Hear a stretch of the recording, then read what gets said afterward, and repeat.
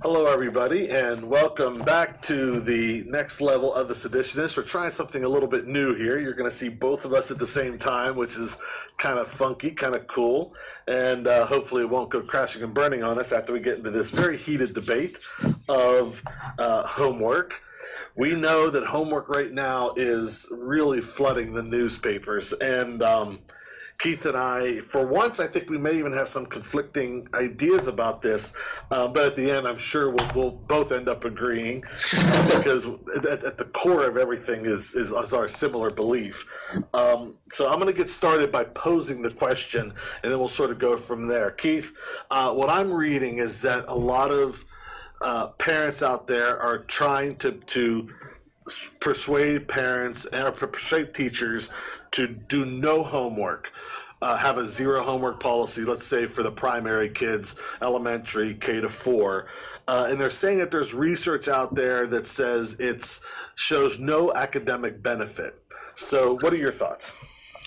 Well, yes. We've seen some anecdotal, it's not anecdotal at this point, I can't say that. We have hard evidence that does show us that there is no academic gain for young children when it comes to homework, that they do not do better. Now, you know me, I'm constantly skeptical of any research that does any benchmarking as relates to standardized test data. But that having been said, we've had a preponderance of evidence for quite a long time that shows that homework is not the world's best thing. And certainly if we now have further evidence that shows we see no academic gains for kids, well, that comports with the research and evidence that we've been looking at for a long time that says that we can organize our learning structures better. It goes without saying, it's almost self-evident that some kids will need more practice than others. So I think it's one of the things we're going to have to talk about is the definition of homework. What is it that we're really talking about? But when it comes to independent practice at home and the fact that there is no correlated academic gain, well, that doesn't surprise me at all. And I think that it's very promising research that we ought to pay attention to. I agree. And right now, as an elementary principal, I'm really fighting. I even called you over the weekend saying, help, I don't know what to do here, because I want my school to be on the edge of quality research, and I want us to be doing what's best for our students. But there's other research out there and people's opinions out there that are sort of floating the other direction as well. I agree with you when it comes to saying there may not be any academic advantage, and I'm not one to argue with the scientists. If they say that, I'll believe it. However, there's other skills involved that we have to take into account. I guess there's a theoretical reality, and then there's the practical reality. So here are some of my concerns about saying no homework. Okay. First of all, a lot of the people that I'm reading that are doing the no homework, especially in kindergarten, have all-day kindergarten. I only get to see our kids for 2.5 hours a day. So that's not a lot of time. And then you add in the disaster that is the Common Core that basically requires my kindergarten students to learn what we were learning in first and second grade in kindergarten in 2.5 hours a day. Now, with that being said, I will never argue with busy work. Colossal waste of time. Don't do that to your kids. I am completely against practicing to the nth degree where you feel like your head's going to fall off. No, I'm vehemently against that as well. Am I for kindergarten students having maybe 10 minutes of work at home?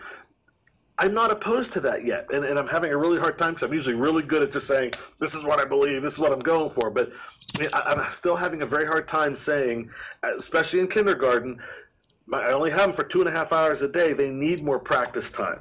And then, well, good. Let's go with that one.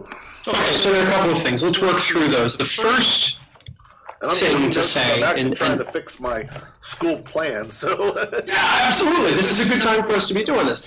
So Daniel Patrick Moynihan had a quote that I tend to repeat fairly often, and I'm pleased to do so, and that's, people are entitled to their own opinions, but they're not entitled to their own facts. So we were talking a moment ago about a prevailing opinion that I hear often from teachers. I was actually just talking about this today in professional development. People say, well, I think that homework is good for kids, and I think it's my responsibility to do blank, and I've been teaching for 30 years, and I have the science is clear, right? There's two researchers that come to mind. There's Cooper at Duke and there's Kralovich at Arizona. And here's a direct quote. The facts are clear. The research is very clear. There is no evidence that any amount of homework improves the academic performance of elementary students, period, end quote, right? So this idea of, well, I think, I'm done with people who say, well, I think, in the face of evidence. These are the flat earthers to me. Well, I look up in the sky and what I see is, okay, I don't want you to listen, Copernicus, I don't got time for that, We're dealing with children's lives here. So facts versus opinion, I take the facts every time. I'm not suggesting that we don't be skeptical about research, but there does come a point when research is clear. Germ theory is not up for debate. It's just the way it is. So I hear people talk about that, so I drill down more. I have this debate with my friend Marty Axiotis a lot, and she'll say, well, I think it's my responsibility. I'll say, why do you kids work late, for example, something that we talk about a little and that we fight about a lot. Well, I feel that we have to teach kids that. I'm not suggesting that we educators don't have embedded literacy skill sets for the real world within the course of our instruction. The teaching things like responsibility and promptness and respect, those aren't curricular standards, right? Those may be sociological phenomena, but that's not what we're trying to teach. The topic at hand is homework, and the evidence shows that homework does not help students improve at the elementary level, specifically. That's what was studied in this particular case.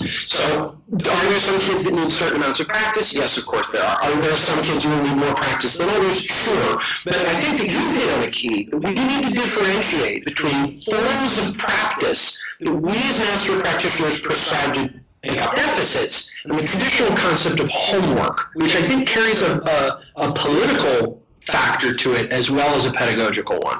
And I think right now, at least in my, and this is sort of an interesting seditionist video for us because I'm conflicted within myself and I'm trying to do what's right for my school at the same time. So this is not a I have the facts in my brain type of feeling right now. I'm very mixed. So ambivalence is not a vice. Yeah, and I hear what you're saying, and I agree with what you're saying.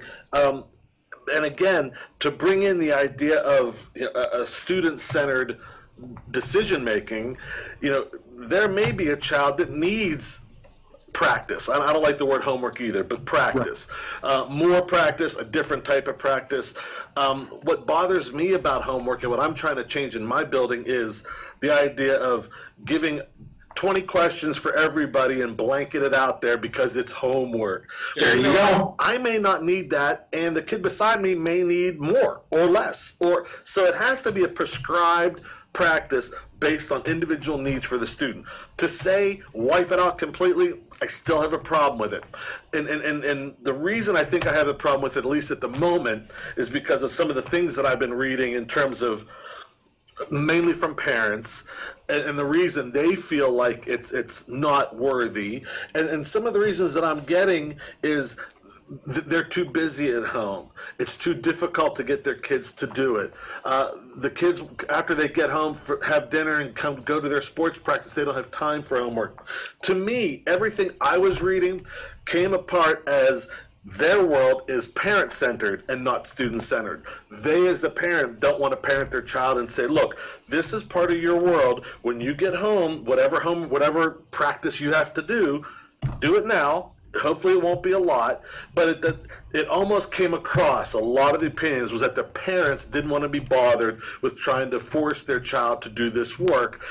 If the work's legitimate or not, that to me is not a good reason to not have practice at home, because it's too difficult for the parents to get their kids to do it and things like that. What are your thoughts? I don't think that it's ever a good idea to force a child to do anything. I'm an anti-coercion oriented person. If we accept as a maxim that students will not learn what is not relevant to them, and if we believe that student choice is rooted in that, which I think that we must, based on not only research, but our pedagogical experiences as professional educators, I don't think it makes sense for people to force kids to do things. There's a difference between a child electing to practice a skill that he has realized is relevant or that she believes they need to do. There's a difference between the teacher creating conditions for success and for practice, but that's a very different thing than a prescribed mechanism. You will do this thing. That's a productivity mindset that I find largely to be an artifact of 19th century industrial thinking. You hit on a nail on the head when you said that not every kid will need to do everything. Right? Well, the very definition of homework is you will go home and you will do this thing. I think that a radical pedagog's approach, a revolutionized pedagog's approach would say that it's appropriate for the parents to say, I don't want to force my kids to do this, and they are right, they probably don't have enough time.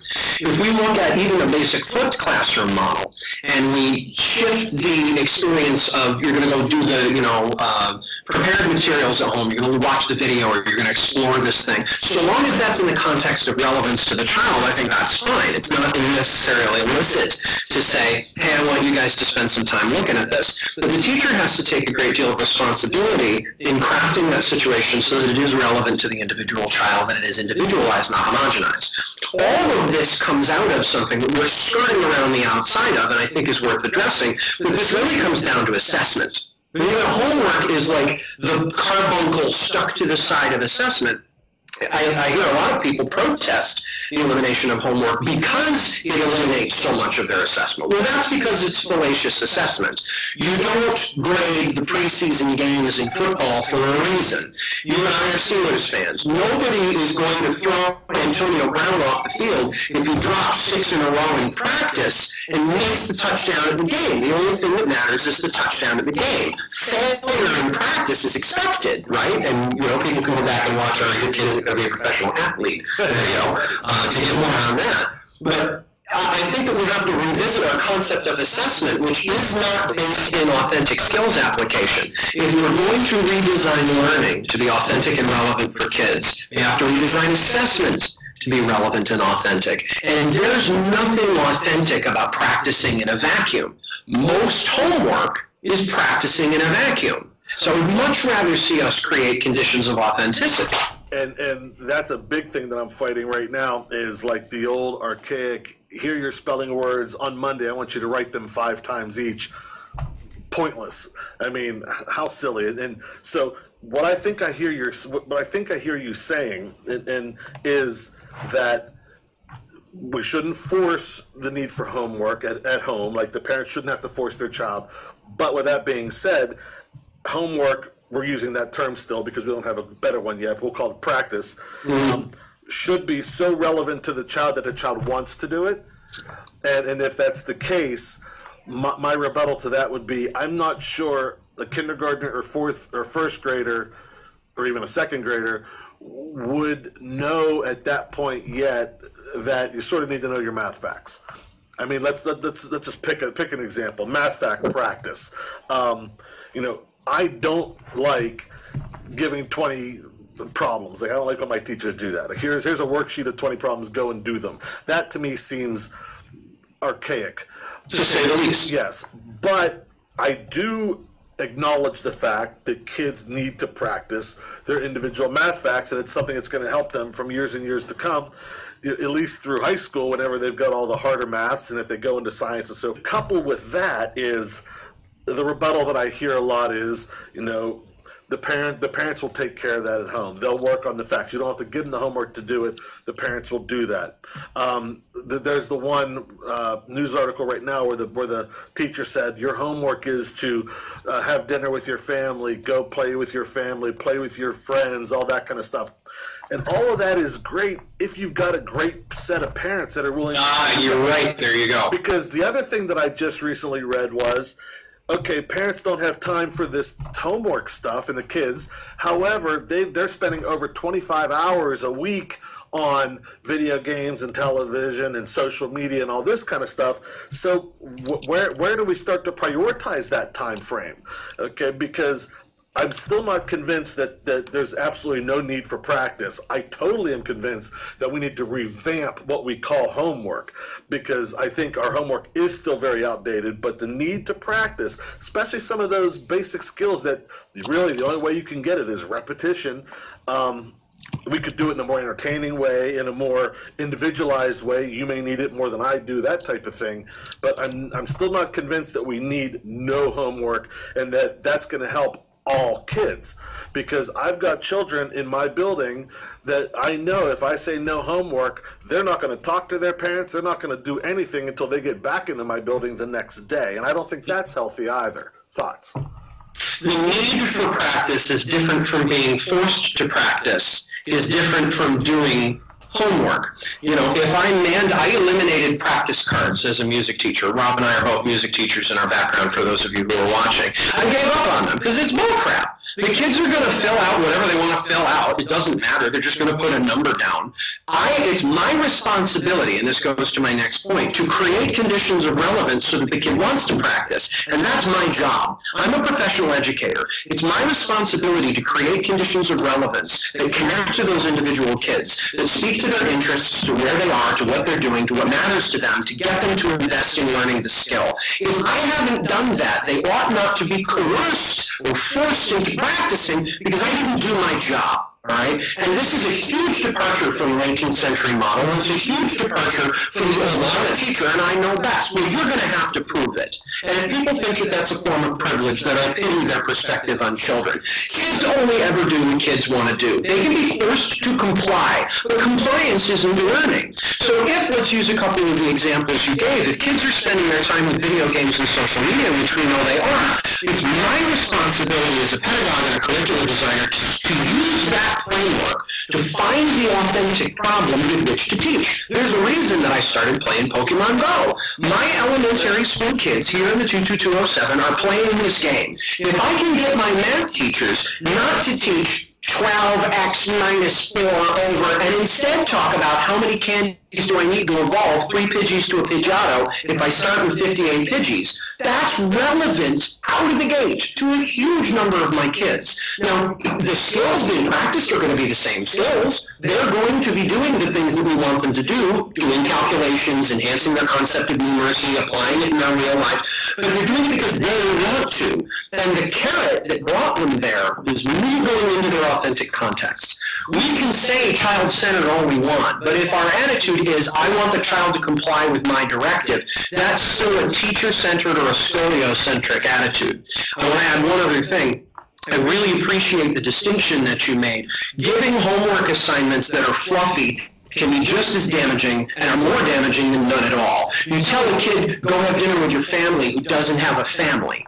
You tell kids, go play in the yard when they live in inner city Baltimore. Come on, come on. That stuff has no place. That's nonsense. Let's not substitute fluffy nonsense for a structure that is itself problematic. So I think this comes down to, again, we have to design relevant curricular instruction and then use assessment practices that foster and foment the application of those authentic skills, or we're just wasting our time.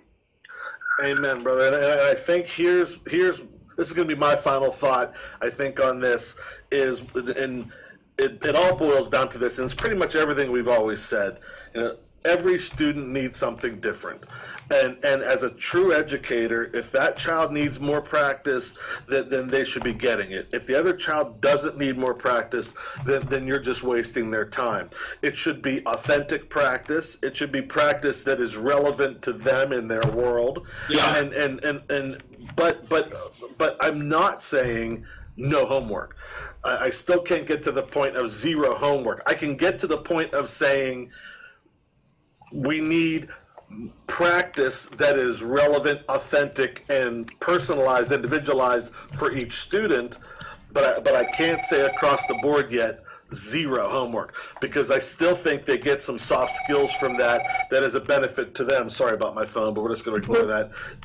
I still think they get some authentic skills for some soft skills from that as a good experience for them. And I sort of believe in the Mr. Miyagi-san from the Karate Kid. You know, one extreme or the other extreme, you end up getting yourself in trouble. If you go right down the middle, you won't get squished just like grape, or whatever that saying was. You know, the extremes can be a bit much. I think this year I'm going to work with my teachers to significantly. Well, no, let's do away with the term homework.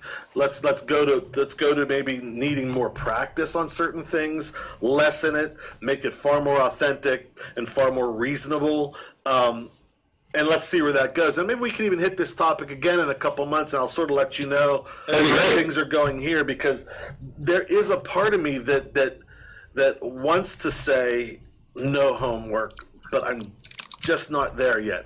I want to do what's right for every child, and I guess knowing a few children in the back of my head that this idea of practicing some skills at home is a good thing for them and their family. I have a hard time saying that blanket statement for no for all type of feeling. Why don't you wrap us up, buddy? Yeah, I agree with you on the point that saying no for all would probably be the wrong thing because some kids may need practice. I think I make a very strong distinction between practice that a child chooses to do and homework, which is prescribed required compliance practice. There's a great anecdote that I heard recently from a phys ed friend of mine who says, when I tell my players on my soccer team that they have to go hit the gym, they don't. They don't wanna. But when I leave the gym open and I give them optional time outside of practice, they're all there, right? Just the nuance of choice is significant. We as humans are not hardwired to be compliant, regimented people. We're looking to create feral children. We want them running in the wild and doing what's best for them. Well, if they're going to run the full scope and wild of their imaginations, of their potential, of their creativity, of their authenticity, then they have to choose to do these things. And that's why I think that eliminating homework as a compulsory item frees us up to empower children with the choice they need, and it will improve the quality of our assessments if they are authentic and low stakes, because we'll see the deficits emerge more rapidly and more clearly, and that will allow us to tailor our interventions. Certainly some kids will always need practice, but the minute we tell them you must, we've lessened our ability to impact them. I think that it's, as always, it's a systemic thing. You drill down through homework, you get to the core of non-coercion. Once we stop telling kids, you must do this, it's good for you, we start to recognize that there are some powerful vehicles in creating conditions of choice for kids. I got a good one out of that, especially, and I think I'm going to steal it. The idea of compulsory versus what would be the opposite, freedom of choice. I think that's something I could really dig into here, and I can work with my teachers on that. We don't need compulsory. We need options and choices and ideas, and if we play it right, the students will practice as they need because they will want to. And one of the kickers in that is making sure that the assessment risks are low and that the stakes are low, so that kids who haven't gotten enough practice in a skill set will be able to see, wow, my skill is really low here, without being told you're failing, you have an F, you have a 0. Those judgment statements that go along with traditional assessment are psychosocially damaging and create conditions of shame, which we know biologically is bad for kids. So we have to marry those two ideas. All right, brother. This was one of my favorite seditionists yet, I think. And thank you, everybody, for listening. Please subscribe to us. And also, if you have any comments, just like Keith's doing, just down below, we'd love to hear your say on this. This is probably the closest thing to Keith and I ever not being 100% in line, and I love it because I learn from this man as much as you do. So it gives me things to think about, and as a principal, I have to practice what I preach. So I'll be taking what Keith and I were just talking about now and creating some new ideas with my teachers. I'm meeting with them tomorrow, so we'll be having this conversation. And now, as any good debater should, I can field both sides of the problem and let them come up with a solid answer for our collective benefit to our school and our students. This is Rob Furman and Keith Reeves signing off from the Seditionists. Thank you. We'll see you next time. Bye-bye. Thank you. We'll see you next time. Bye-bye.